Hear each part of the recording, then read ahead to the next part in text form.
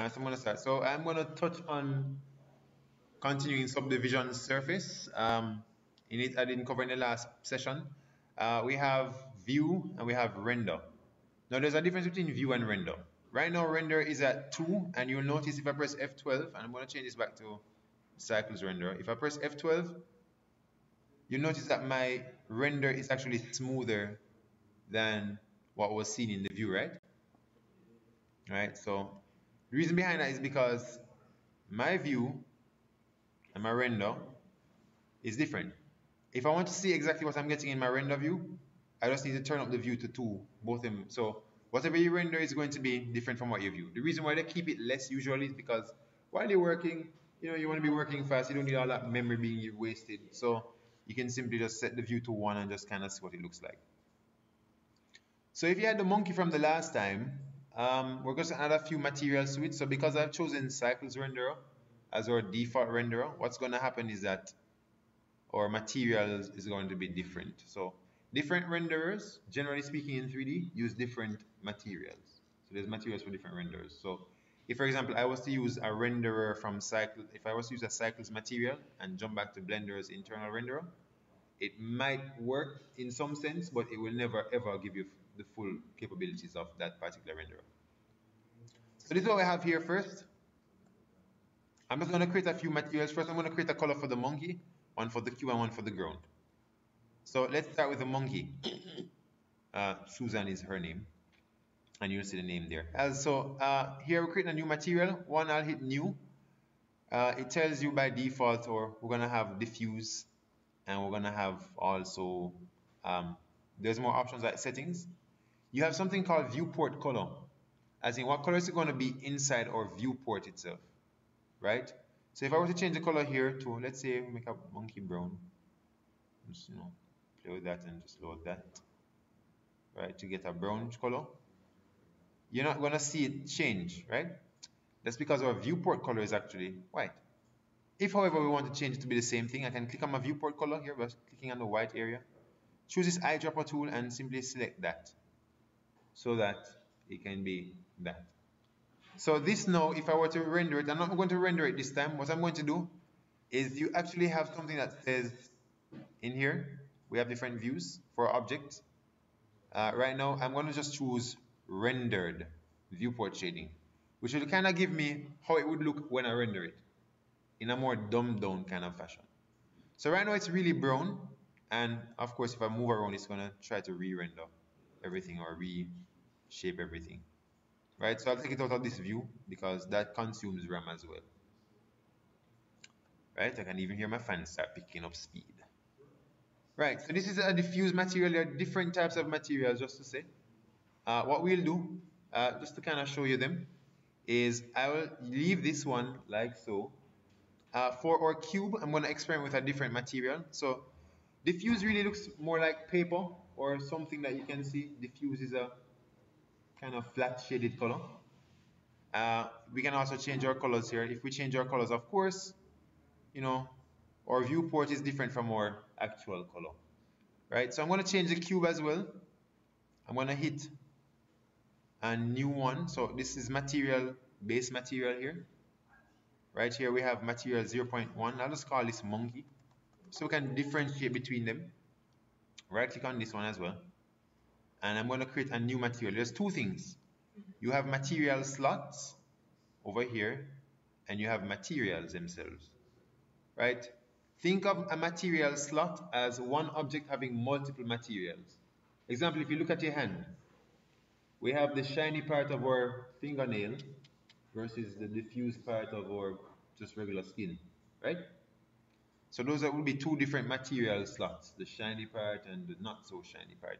So for this one, I'm creating a new material altogether. So I'm going to hit the plus button here, and I'm going to call this glass, right? I'll hit use nodes, and instead of using the diffuse BSDF, right, I'm going to choose instead glossy. Reason I'm not choosing glass is because, and let me show you what they look like. Here's a preview. I should just call this mirror instead, mirror. So what that's going to give me is a mirrored material. So I can change the settings of my material by hitting surface, and you can actually just look at the preview and you'll see the differences. I'm going to increase roughness. It's going to make it reflective, but slightly foggy in terms of the shading. And you can always lower that, and that'll do for now. And let's say you want to reflect maybe slightly blue, right? So it's going to look like that. And the floor, I'm just going to create a new material for the floor. I'll just call this floor, Floor, floor. And I'll just change the color to, let's say I'll just change it to red, a slightly dark red. All right, I'm leaving that diffuse, but let's say I decide I want to go with, I don't know, I'll just leave it at diffuse for now. One more thing I'm going to change is in my world settings. You'll notice when I render things, F12, F12, when I render things, things are a little dark, really dark, aren't they? Right?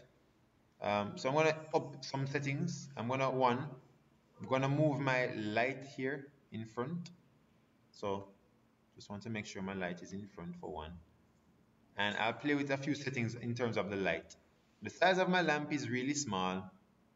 And let's say I don't want a point lamp, which is like light shining from all directions from a single point. Let's say I want a spot lamp, right? The spot lamp actually is here, and it kind of tells you which direction it's going, right? It's actually pointing out from the monkey. So I'm going to lower the size for one, and I'm going to have it point towards my monkey.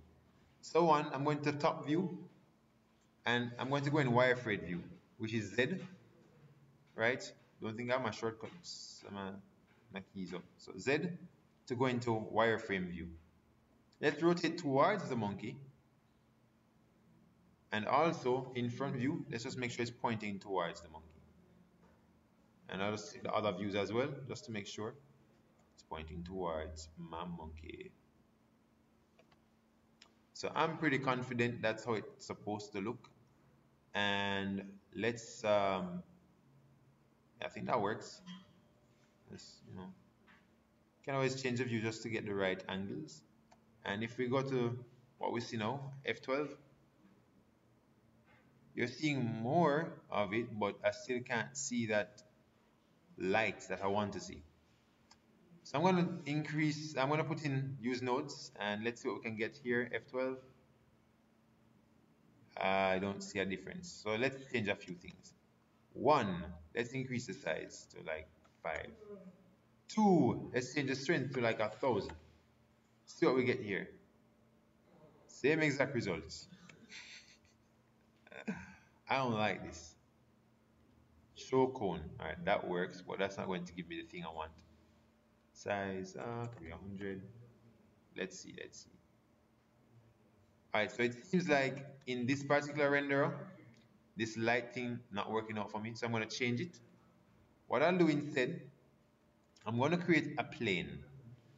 This is a plane, and all I'm going to do is move that plane right above my monkey, or right in front of it, and I'm going to rotate that plane on the x-axis, Rx. I'm going to scale it too, make it bigger. But I also want to point it towards my monkey. And what I'll do is I'm going to create a new material for this and call it light, L-I-G-H-T.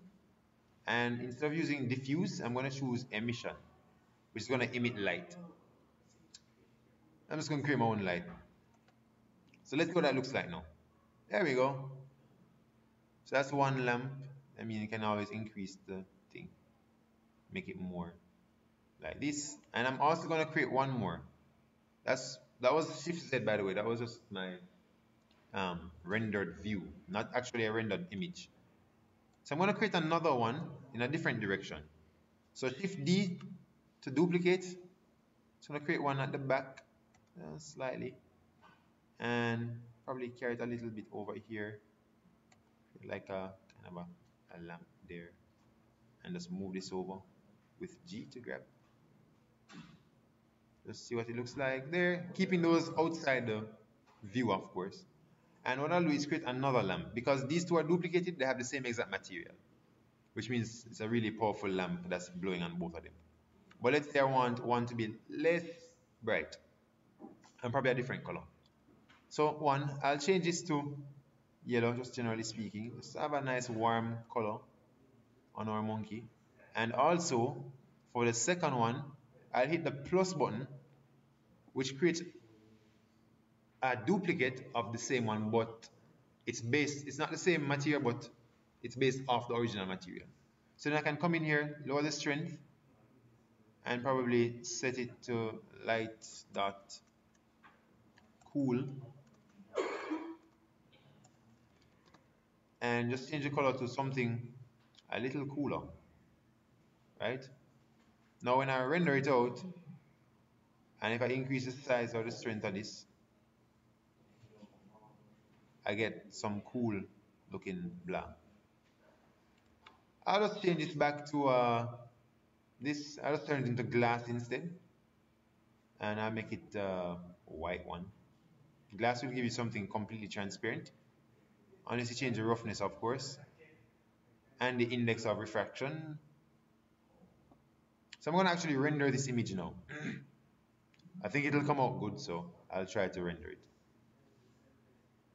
All right, I'll use nodes for this, for the world, and just set the background to something a little lighter. And render F12.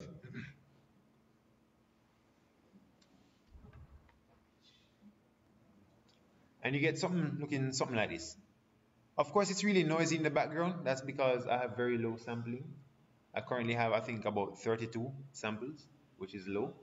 But if you have higher samples, it takes longer to render, but it gives you so much better results. And how you do that is go to render, which is this little camera icon. And in sampling, my current render one is 128. I'm gonna buff that up to about 500, see what we get. I'm gonna trust my GPU right now and see what we get. So it takes a little bit of time, but you're gonna get some better looking results, hopefully. Of course, there are a few settings you can change to get less samples, generally speaking, but this kind of works. So now it looks like a monkey with some stuff. So first, their class. Blender isn't too difficult. Once you learn a few of those things, you feel free to explore. The next thing we're going to be moving on to modeling something more complex. Besides using the regular objects, we can transform our objects into things we actually want them to be. So as we close, I hope you had a wonderful, wonderful experience watching these little videos, and I will see you again shortly. Good night. So that's what we have. That's it. And last but not least, although we've rendered this, and just notably, you're actually rendering at 50% of your resolution right now. It says 50 over here. If you want it to be bigger, of course, 100%. But if you want to save this image as an actual image and not just keep it inside Blender itself, you go to image down here and choose save as image. And just choose where you want to save it.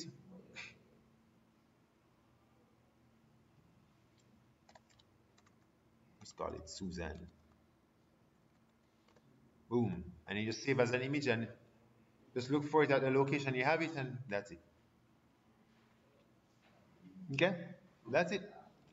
So have a good day. I'm gonna close recording now, and yeah. Bye.